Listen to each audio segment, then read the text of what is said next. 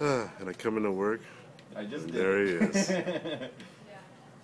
Weird. Going for C4 challenges. I got two within 10 seconds. God. But what happens when you don't have any more C4s? You kill yourself. Goodbye. So Nance is going for what challenge is this? 2 C4 kills in 30 seconds, but it was really easy. I did it in 10 seconds. I'm trying to get this badge. We're creating a badge. So let me see if I can get a double kill. Oh god, lots of ruinous. Oh god, I forgot how to use C4. Did you design this challenge or no? What are you doing here, buddy? Hold on. Let me go ahead and do this really quick. Oh god. Okay. Oh god, he's dangerous. He's real dangerous. Let me just do some of this. You taste it. Ah! So, lesson learned. Use C4 next time. Come over here, you little bastard. Oh god. Word to the wise. Use more RPGs and C4s. So we got Hutch over here. It's 10 in the morning, playing Rage. Oh, get crap on. Lucky bastard.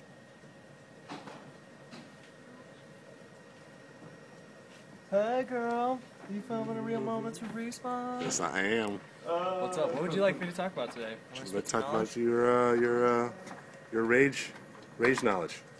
Rage is awesome. Have you played this game yet? Yes, I have. It's awesome. It's 60 frames a second, real gorgeous. A lot of fun. 10 hours into it. That's a boring one. Give me something. Okay, let's talk about Occupy something. You really want me to talk about that? Let's go for it. You really want me to talk about that? Go for it. Okay, so. Oh, God damn it. You want your channel to become political? All right, let's go. Let's do it. Become political. I'm going to give you guys a real objective view of what Occupy is. So Occupy is a movement that started in New York with Occupy Wall Street. It's a group of people that are upset with disparity in wealth and corporate influence on the legislation process. So the corporations, for example, can lobby certain politicians for laws to be passed that fit their agenda, and some people see that as a conflict of interest, takes wealth away from American workers and things like that. At least that's what the message is. I'll remain neutral. I'm just presenting objective facts right now. After it popped up in Wall Street, it ended up popping up in 951 cities across the world in one day, which is nuts. Just millions of people all over the streets, not being covered by mainstream media, unsurprisingly.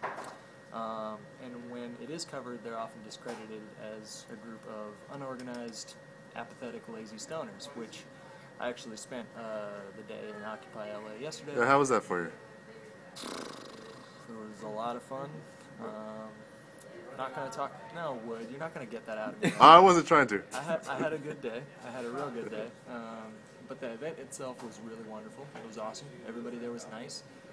Most everybody there was not lazy. They were interested in participating in the political process. They were interested in participating in that little commune right there. The whole thing was really cool. And whether or not you...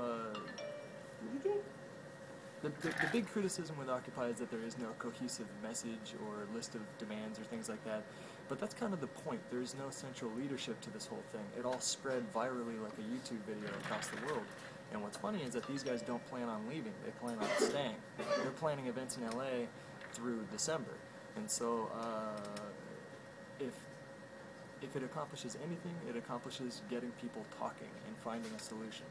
So that's why I am unwaveringly supportive of the Occupy movement. You just got learned. Hey, like that, Nanners. Occupy Arkham.